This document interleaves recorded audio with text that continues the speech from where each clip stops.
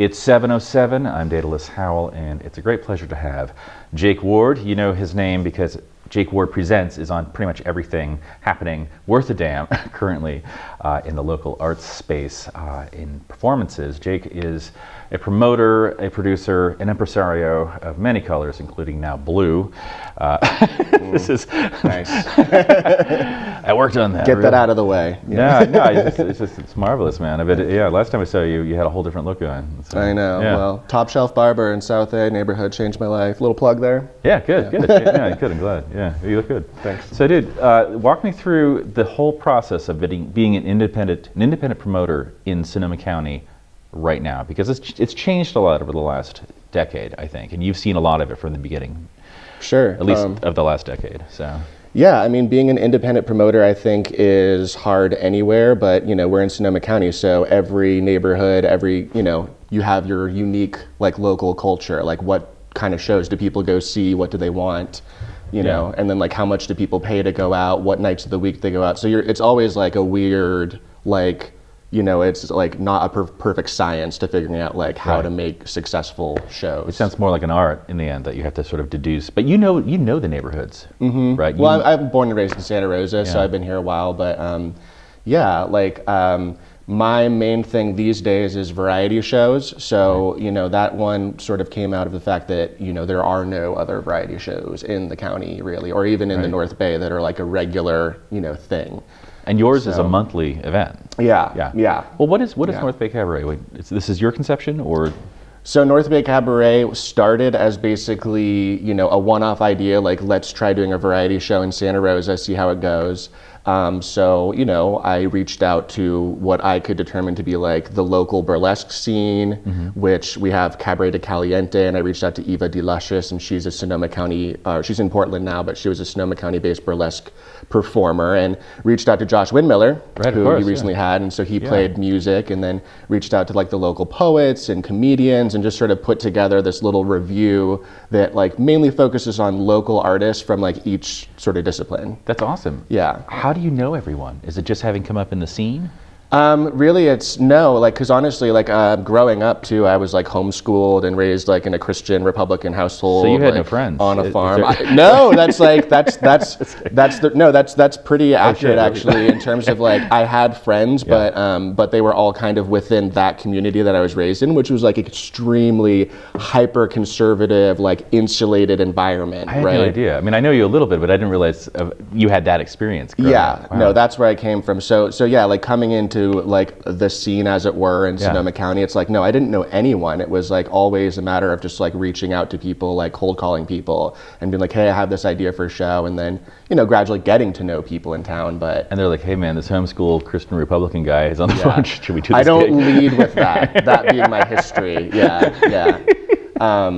Yeah, so no, it was very much just like seeing who would say yes, and you know, developing those relationships over time. And the first show we did was successful. I mean, like we had 150 people come to a small bar in Roseland for a show that was an unestablished brand. You know, no one, you know, at that point, like me putting my name on a flyer meant nothing because I didn't have like a body of work, you know, behind that. But you did start putting your name on the flyer. I did. Who told you to do that? Well, yeah, I had some mentors through the way. No, that of course was a great piece of advice that someone wise once gave me, was to just put, instead of like coming up with like a brand, just like put myself forward as like I'm the presenter. You know, so brand, and by default the host too, and so you have a presence in the arts community. So I MC the events, I book them, I promote them, I do a lot of like the organizational side. So you know, there's a lot of moving parts, a lot of roles. But artists trust you. That's the thing. You know, artists seem to trust Jake Ward. They wouldn't trust some made-up thing on a business card. They trust you, that they know you're going to deliver a certain caliber of access, performance, and audience. Right? Yeah, I think so. I mean, I'm always pretty like realistic. I mean, like the main monthly show we do, it's in the outdoor beer garden of a whiskey bar in the Roseland neighborhood, right? Right. So I'm always like, look, this is what it is.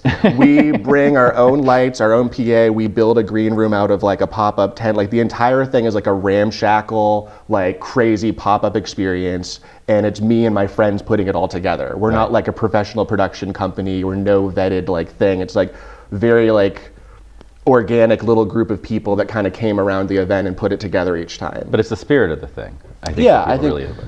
Well, there's also like if you're in Sonoma County and you're a burlesque performer, you're usually traveling to San Francisco or Oakland, etc., to get gigs. So I think all of the local performers, of which we have many, don't have like that local outlet. So it just kind of like filled that need, you know, on a base level. And see, and are you competing with San Francisco? Do you feel like Santa Rosa has to like segregate itself and try to make its own scene and not lose performers and not lose audience to San Francisco? I don't think so. No, I think that people who live here want something local. They want that show that you can get in San Francisco, but to not have to drive out for it. Right. So I really think that as much as the show has grown and we do get people who come from like kind of here and there to come see it now, which is awesome, it mainly is just catering to local people who otherwise would either stay home or go to an event and be like, well, this isn't really for me because this is live performance centered, and there's not a lot of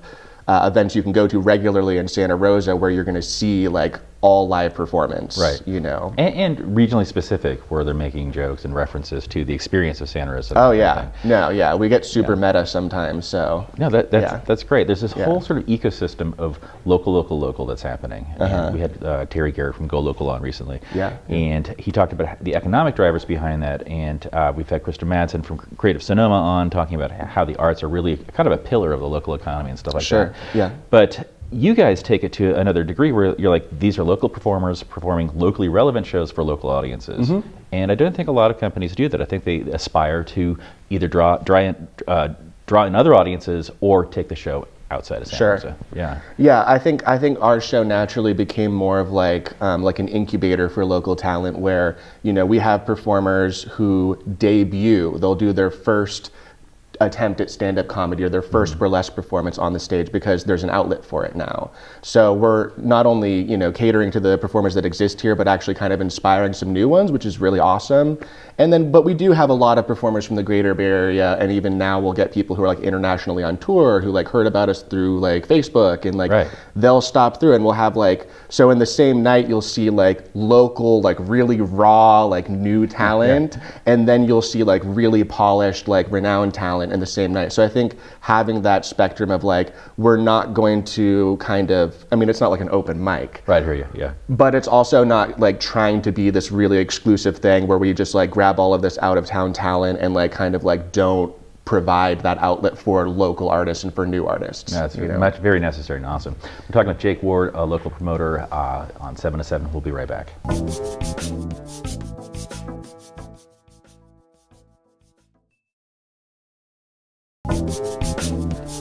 We're back at 7 to 7. We're talking to Jake Ward, local impresario. You know him as the man behind North Bay Cabaret and many other events throughout the local experience here and beyond. I know you're working with Rick Bartolini now. You mentioned that earlier before we started the segment. Rick was last, I mean, as I remember, affiliated with what was the Luther Burbank Center, or Wells Fargo Center, I think, for some time. Right. And now you are doing a kind of, I wouldn't identify it as an apprenticeship, but you're learning under his wing some of the other aspects of this business. Right. Yeah. So Rick was the talent buyer for the Luther Burbank Center for some years, and he worked at the Green Music Center for a while too, for about a year, and then after that went independent. So now he has like a list of, you know, pretty A-list clients that he works with independently. So when they come through California, like he'll be the guy to set up that show for them. That's great. Versus a Live Nation. Versus like a Live Nation or something more, more of the corporate established, like the people who buy like an entire tour, you know, he'll just like buy like 1 or 2 shows in the region and promote those dates for them. So it's a very like, it's a lot more like hands-on care for like those shows with him as an independent versus what you might get, you know. What have you learned? Like going from the scale stuff that you do to the scale thing he's doing. And what a great opportunity for you too, to kind of like see a spectrum like that. Yeah, totally. No, yeah, because like one day, like I'm like setting up a pop-up tent in like the backyard for like this local thing, and then the next day, like we're at the Orpheum Theater for a sold-out show with Diana Ross, and it's like, this is like, you don't get much higher than that in terms of like musical like legend, you know. So yeah, I mean, It's what I learned.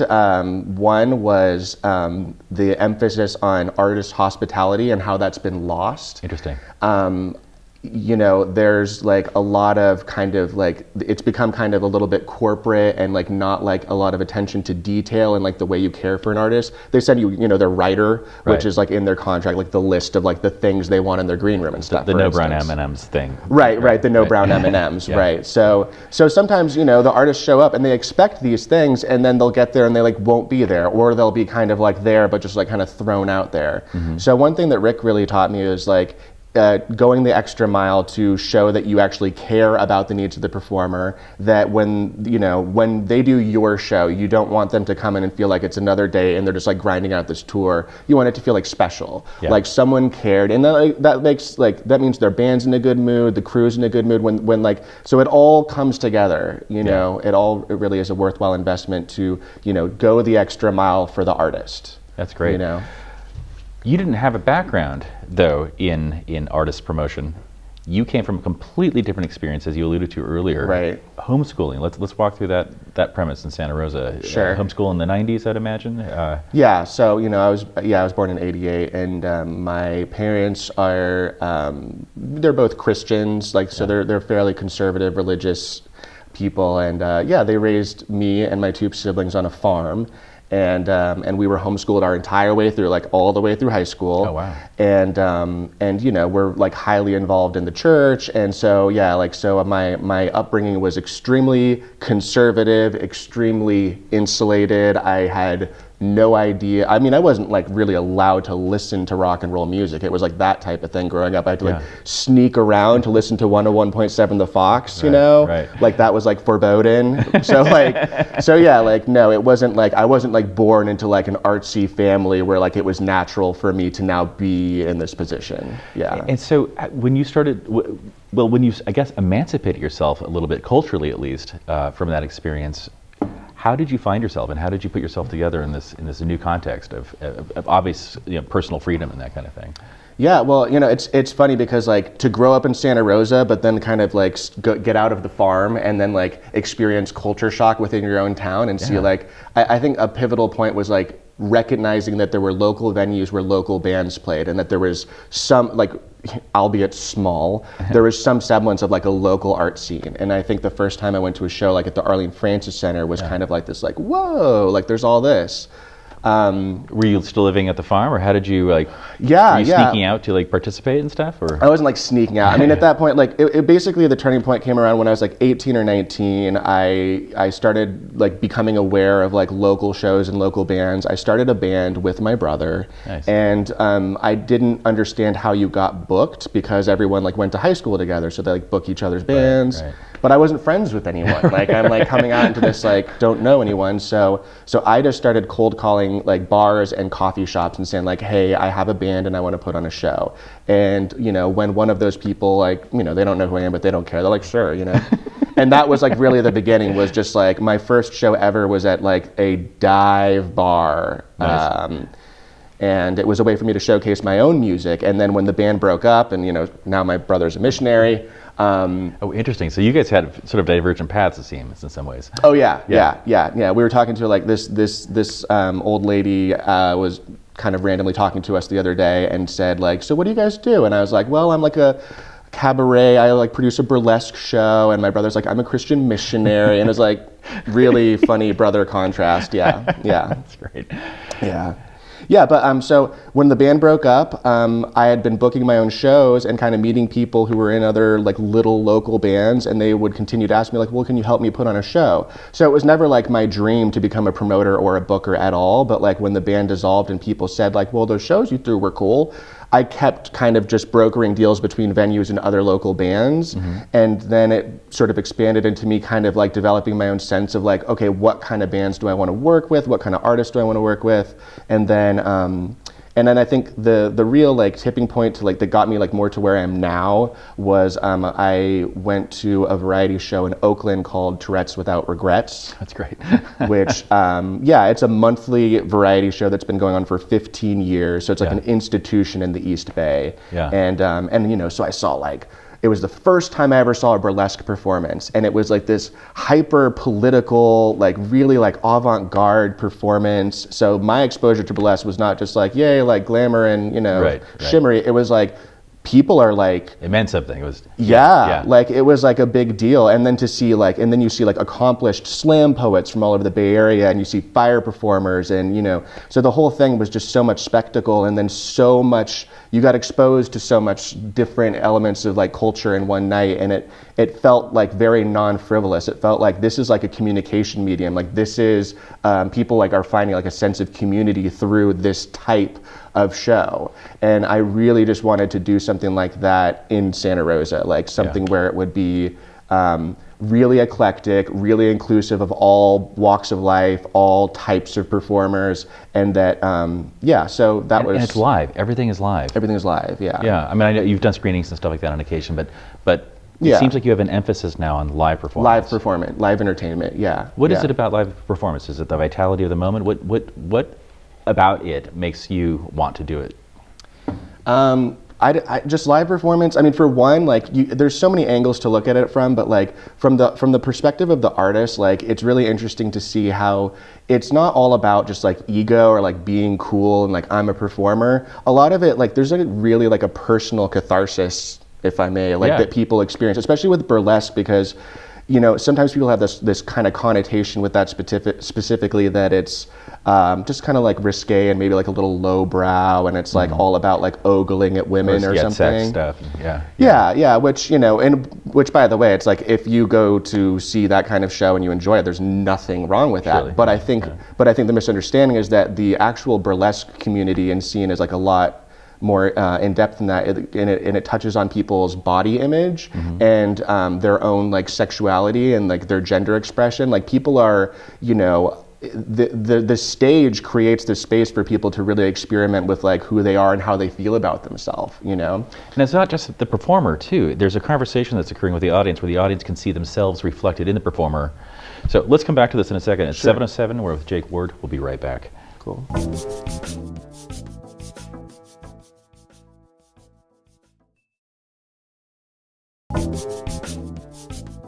We're back on 7:07 with Jake Ward. We're talking right now about the cathartic aspect of burlesque performance and how it's a communication between the audience and the performer. And so we left off talking about where oftentimes the audience sees themselves in expression that's a possibility for themselves that they wouldn't necessarily have access to otherwise. Yeah. That's big stuff, man. And providing that, is that cathartic to you?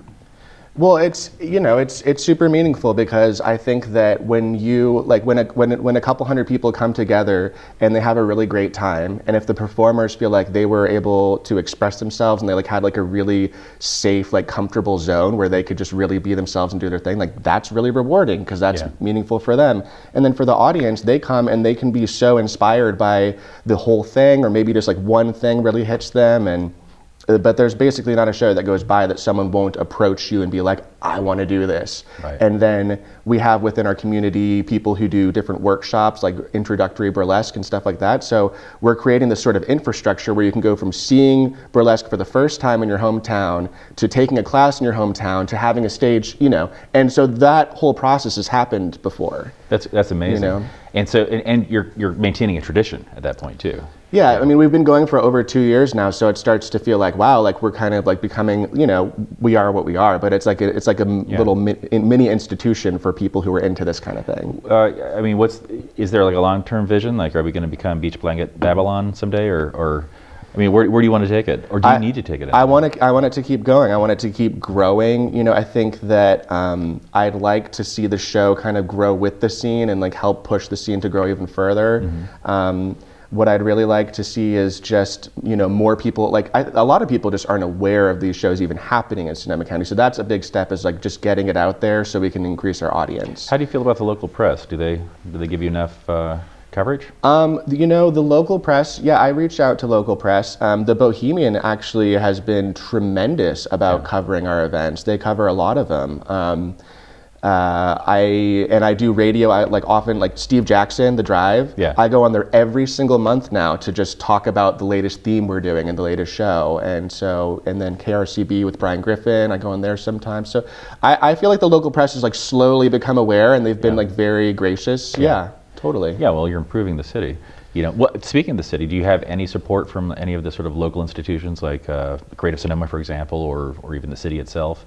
No, not at all. But like, to be fair, I haven't really pursued those things, and I've also, you know, I would love that. I would love to see that, because especially now it's like we went from a show that was on a Thursday night and it was $10 and it was like all local performers.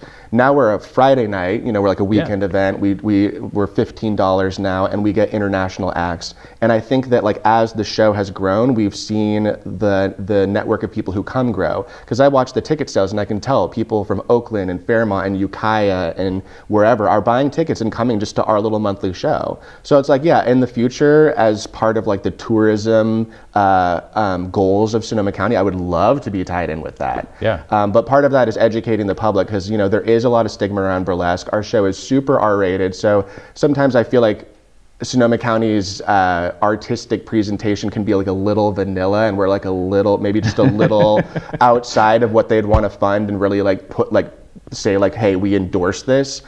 But I think that over time, it could change. I mean, I wouldn't say that's a liability. It's a differentiator, right? It's a different kind of entertainment, and you've increased the availability of a wider spectrum of entertainment.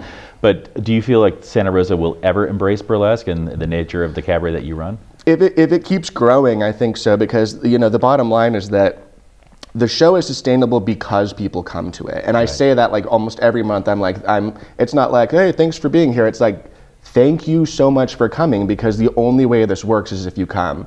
If you pay for a ticket, if you buy drinks at the bar and support them for supporting us and giving us a home. So there's this whole like open conversation about the sustainability and like the trajectory we're on. Like if we want this to keep building, like keep telling your friends. Like it's like a real, so there's that real conversation. And there's no shame in that transparency, saying this, you have to actively keep this going. Yeah. Right. This is not a given. No, because like, yeah, we don't receive any support. This is like a bunch of crazy kids, you know? But you guys aren't kids anymore, really. Well, no. Well, I mean, I say kids, we're like in our 20s, like most of the people behind it. But yeah, I mean, I would think that if the trend, if people stop coming into the show, like we'll stop doing it, because that's just the nature of like, it won't be sustainable, it won't make sense. But if it keeps growing as it seems to be, then I think, yeah, at some point they'll recognize that like, hey, like, you know, I always think like a lot of people, when they think about what we're going to fund and put ourselves behind, like what's happening on paper, right? And we bring in good bar sales for the businesses. And, you know, tell us who the bar is and kind of how that relationship began. So the bar is the Whiskey Tip, where we do our main show. As mentioned, yeah. And so when they opened, they were like this new thing, and they were just open to the idea. And it also made sense because they're outdoors, we can do fire performances. Right. And so we had to go through a process with the city, like get a permit and all that good stuff, and you know, safety #1, of course. But because they're outdoors, like they have that unique capability. So that's one of the reasons they've been a great home for us. And it sounds like it's a symbiotic relationship. Oh yeah, like they love it. They love it. I mean, you know, I don't think they have a lot of other like really like consistent recurring events like us. So, but then we do it at other venues. We've done Roanoke Park. We've done some stuff in Sebastopol, and I'd really like to get other little one-offs countywide. I would like to get into Marin and Napa. I'd like to talk to wineries like, hey, we could tailor something that's like really more classic, if that's what you're into. Like we can do whatever. And I know you guys are available for like private events, fundraisers, that kind of thing. Yeah, we do a lot of now that like we feel more consistent in terms of like we know kind of about 200 people are going to come each month. We have like a little bit more flexibility to do fundraising. So, you know, we developed a show that was a Bernie Sanders fundraiser. Right. It's called Burn Down for What? Yeah. And it was like a completely like something we created that was an election themed variety show. So you guys can create themes for clients. We can create, totally. We don't really, and I haven't, unfortunately, like I haven't done a lot of that kind of outreach to see like who'd be interested in that kind of thing. So we're still kind of like building our own thing right now, but yeah, we can do that kind of thing. I'd say you're onto something. And where do we find you online and all that? Social media mainly. Like we're still like we have northbaycabaret.com does exist. It's kind of still under construction, but yeah, Facebook, we're on there. So if you look up Jake Ward Presents, like that's kind of my umbrella for like all the other events I do. Yeah. Because I also work with a local family-friendly project that's a circus troupe, and then I do like still like rock shows and stuff. So like that's the umbrella. Like look up Jake Ward Presents and then North Bay Cabaret. Nice. And yeah. 20 years from now, what does it look like? Do we go into your palatial office and I have to wait in the lobby to see Jake, and then finally 20 years from now, what I would love to accomplish, whether I'm at the forefront of it or just like a support for it, is having a new performance space in Santa Rosa that's accessible to local bands but can also bring in touring acts. And like we just have like this need for a space in Santa Rosa. So like that's one of my big goals. So would you run this space? Is that kind of the vision? That's the thing. Like, I don't need it to have like my fingerprints all over it and have to be like my the thing. Ward. No, yeah, that's the thing. I just want to see it happen. So like, whether I would, I could like as a career, yes, I would love to like manage a local venue where from like your teenage punk band to your like touring act that's going to bring in a different demographic. It's just like just something that where like. We have but like in Santa Rosa, like specifically in Santa Rosa. You could probably call the Phoenix in Petaluma right now and get the job. Phoenix is doing great work. I love all of the venues in Sonoma County and like how they like cater to their different communities and they have their different niche. But I think that we need just like a premier Santa Rosa venue, like something like you got the Smart Train coming in. Right. I totally pay attention to like real estate development and like all the plans that are happening. And it's like if someone plopped a venue that could fit like a 300-person club, but like ideally even something like in the 600-person range, it'd be like a game changer. That's awesome. So great insights, man. Jake Ward from Jake Ward Presents. Find him online. You've been watching 707. Thanks, man. Come back. Thank you. Yeah, it's a good one.